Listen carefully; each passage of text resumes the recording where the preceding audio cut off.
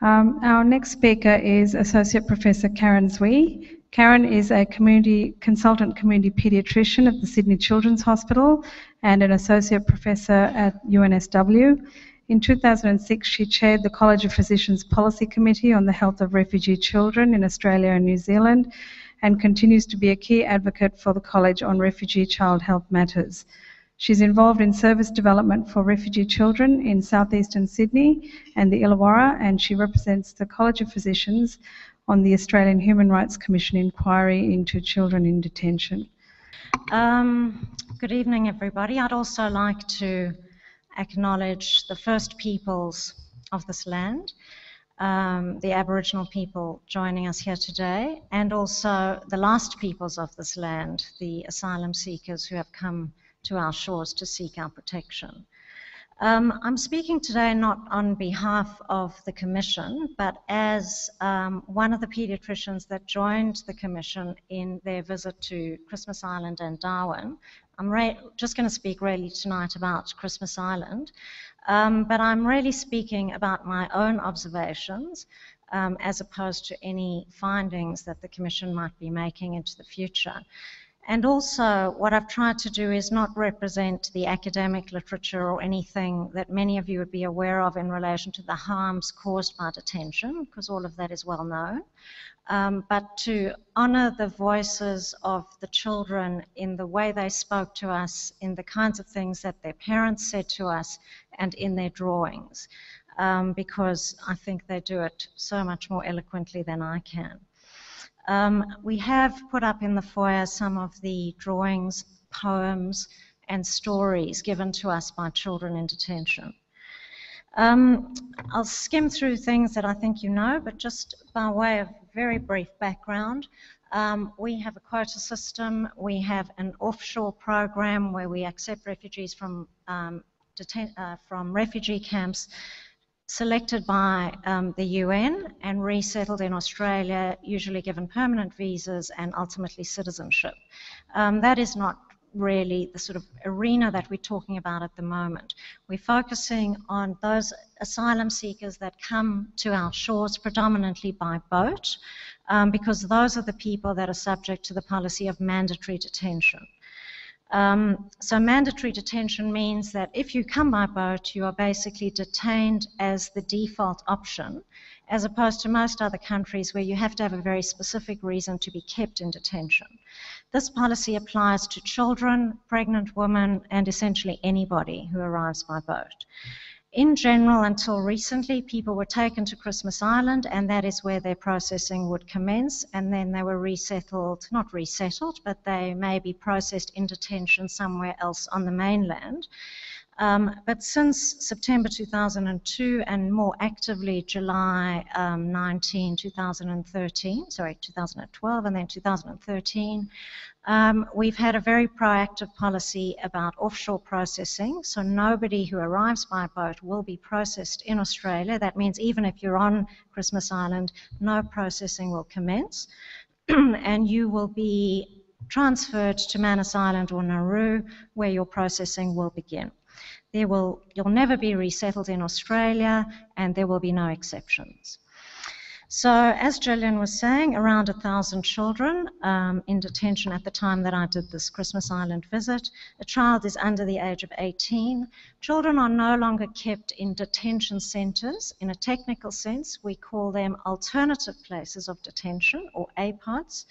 The difference between an APOD and a detention centre is somewhat technical. And if you ask how this came to be called an APOD, apart from the signage difference, there are a couple of very tiny differences, like razor wire instead of barbed wire, which I think might escape a 3-year-old's perspective. We spoke unrestricted to detainees. We had about a week on Christmas Island. We were given free access to talk to whomever we wished. We were given lots of interpreters. It was actually a fantastically open environment for us to talk to detainees. At the same time, people handed us letters. Children were given drawing materials. And as I say, I'm presenting some of my observations. That there is a letter from a particular language group. What they've done is fingerprint every child, put their boat number and their age, and then write a letter to us from the children in detention.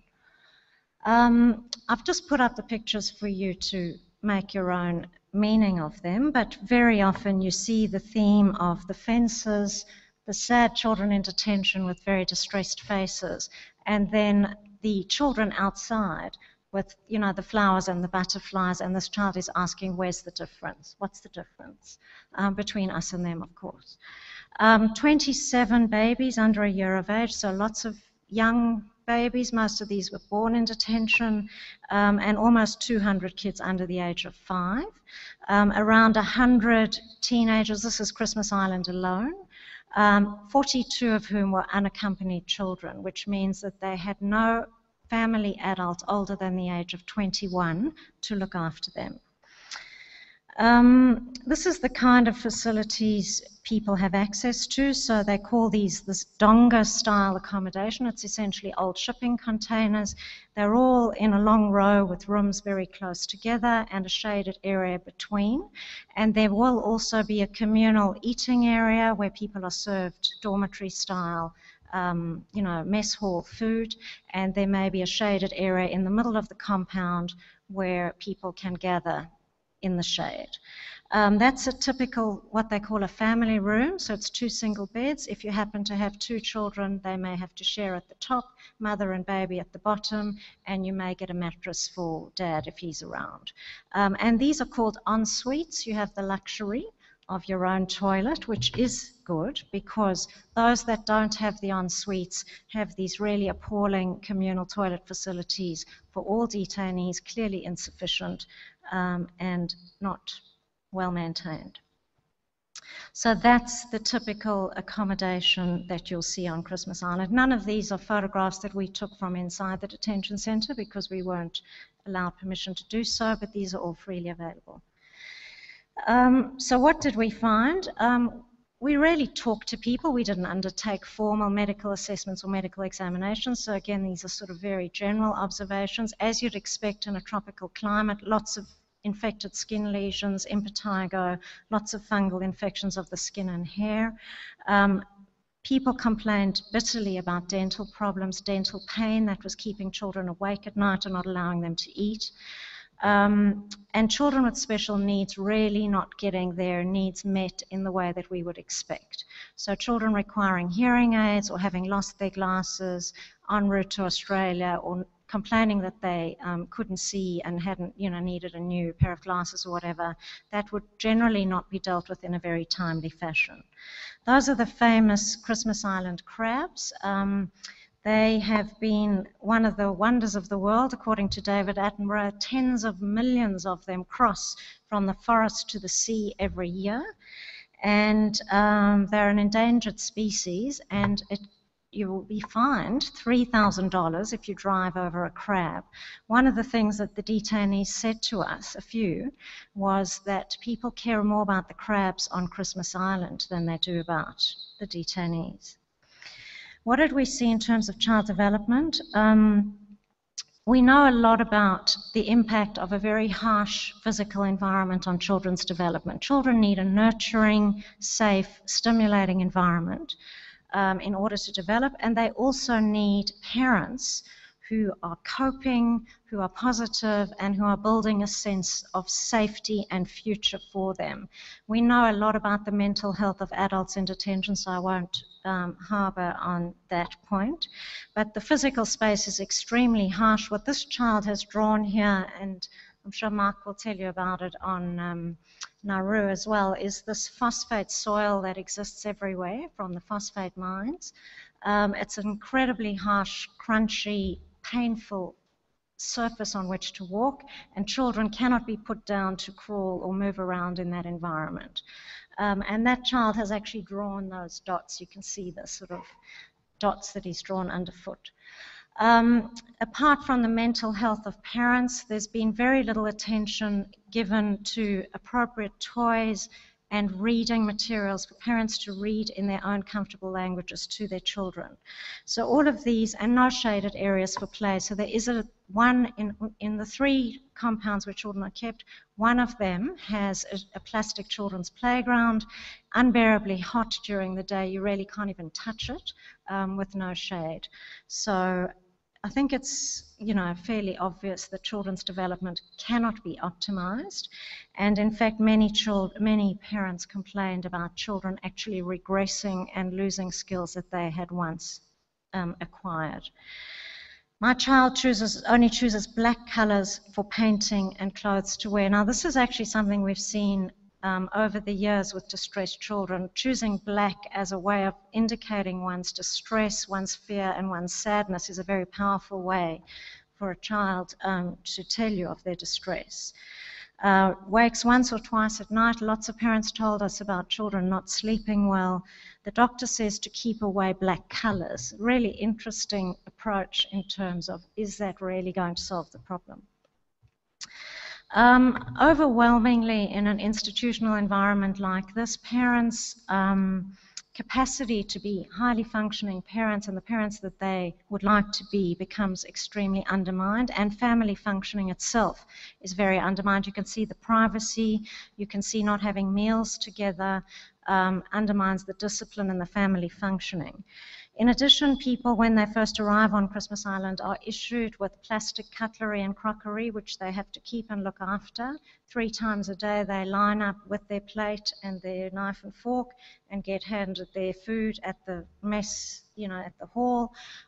Before they do that, they have to present their boat number, which is much larger than their name, on their ID card, and this is including children. Everybody walks around with their ID card and get ticked off.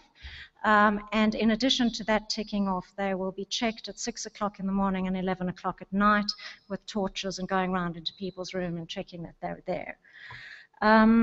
So that head count, the boat numbers that Gillian mentioned, is very prominent. People know each other's boat numbers. When you say, I'm Karen, what's your name? People's first response is, this is my number. When we say, how do people generally refer to you? The response was, well, it's like our boat number is our first name.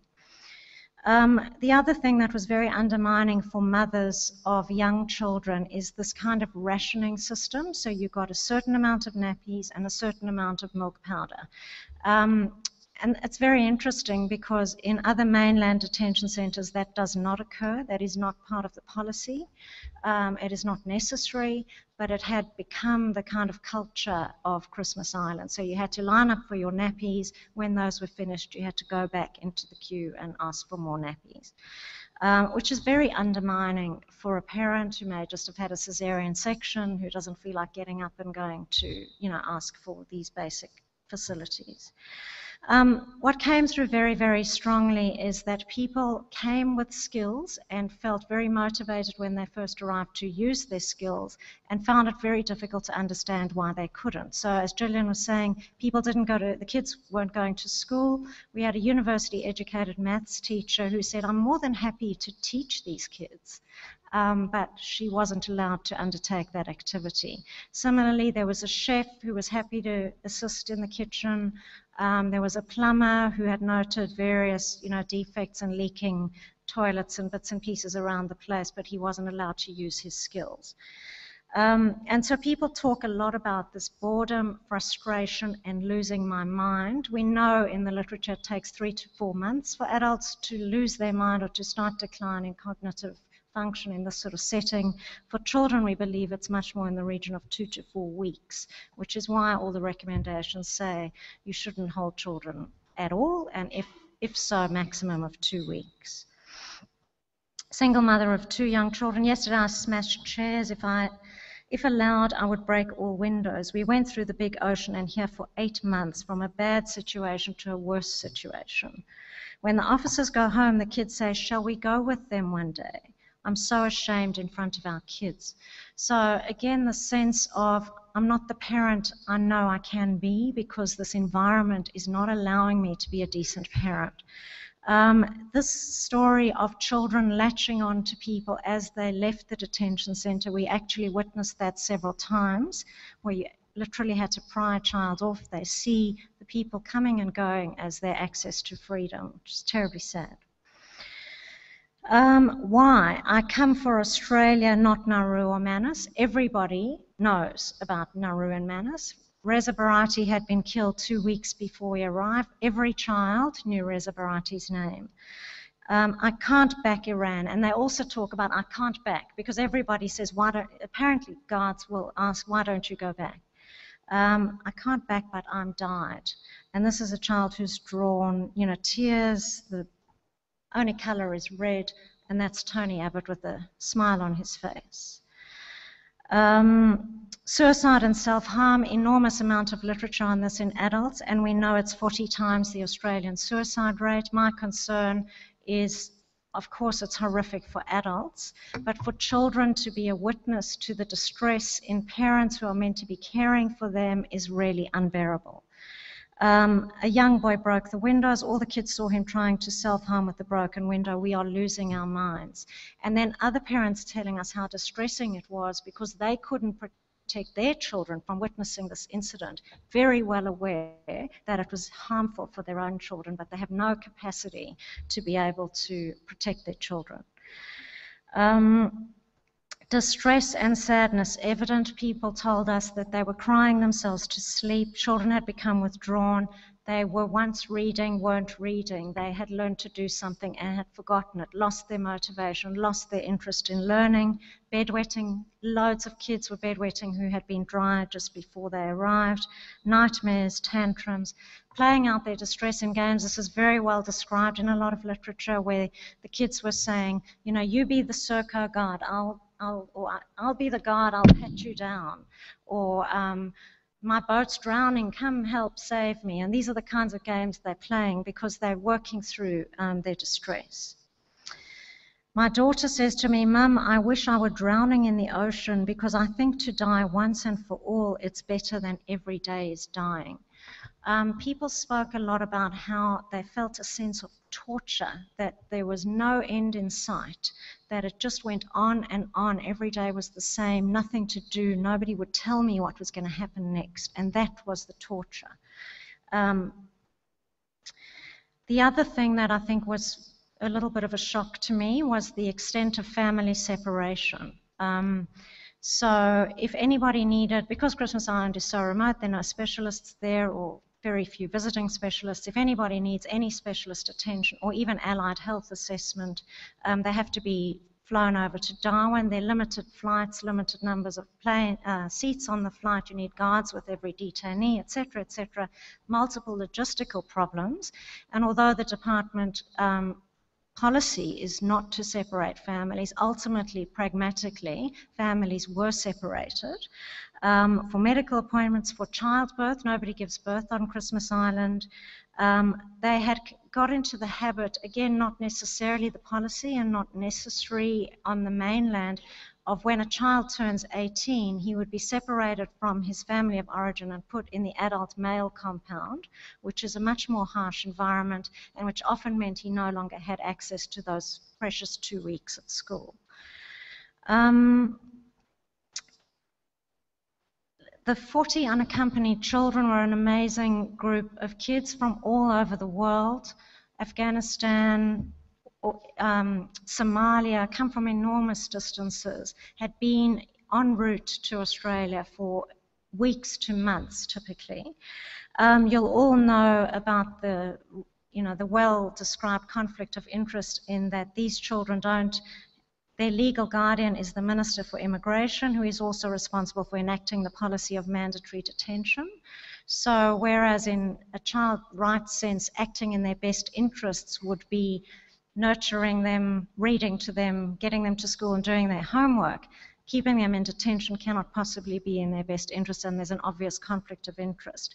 Nonetheless, he doesn't take that on himself, the minister, but delegates it to the centre manager, who's actually really busy with a full-time job, and this is not a job that is taken on as a major activity. It's only a bureaucratic role that comes up when there's a problem or a signature is required. The kids described how if they claimed to be under 18, there was a very rigorous process where they had to front up and answer questions for as long as an hour and a half about when they were born, what was going on, how old were their parents, how old were their siblings, lots of questions that they didn't have the answers to, at the end of which it was determined whether they were under 18 or over 18. And during this process, no advocate is present, so they're very much alone in that process. And they also talked very sadly about their fear of transfer. When they turn 18, they may be sent to Nauru or Manus, their perception was we'll go there to die, like Reza Barati, or even just separation from their family of origin to the adult detention centre. They talked about how they'd been on very long journeys with their friends had become their family. They get woken at 6 in the morning, given half an hour to pack their things, and then told, okay, you're off to this place or that place, without an opportunity to say goodbye to people that they've become very close to. Nonetheless, children are children, and adolescents amaze me, and they were still very hopeful in between the tears. And I loved this young woman who said, we need to keep smiling, and one day life will get tired of upsetting us and make the rest of our lives beautiful. For me, these kids could teach our children so much. Their main aim in life was to get an education. They wanted to be the next generation of educated Australians, is the way they put it. So we know all these synergistic risks. They're well described: the parental hopelessness, reduced parental autonomy, lack of a safe environment, inadequate play and educational facilities, witnessing traumatic events. These accumulate to produce a much poorer mental health and developmental outcome in children. And these are known to the government as well. This is very well documented literature. Unfortunately, the protective factors are few and far between. The access to education outside of the centre was really not well enacted, and most people had been for 2 weeks. And for younger children, there really was almost nothing to give them an escape from this harsh environment. Adults talked a lot about the sense of injustice, that they boarded the boat, you know, or they started their journey many months before these new regulations came in, and they were really quite shocked about the fact that they wouldn't be processed or ever resettled in Australia. They were very distressed the fact that there was absolutely no processing. Nobody had asked any questions.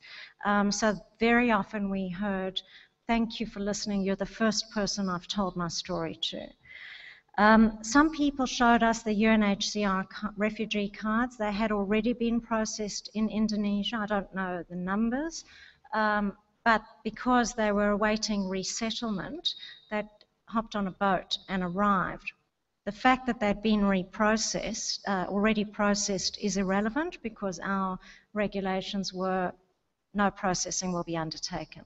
So that was very frustrating for them. They were gathered together. They told us every few days to be told, you will never be resettled in Australia. And when people said, well, where will we go? The answer very often was, and probably still is today, we really don't know. Maybe Nauru, maybe Cambodia, maybe PNG, but this incredible sense of uncertainty and where will I be in 5 years' time, nobody has any idea.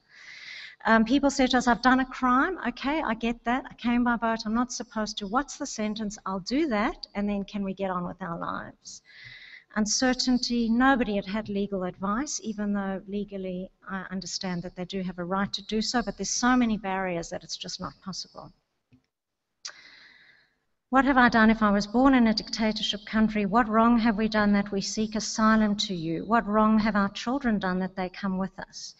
Does not it a great catastrophe for parents and society? We must not weeping for this terrible issues. And again, I don't know what I must reply to our children, that powerlessness of parents trying to protect their children.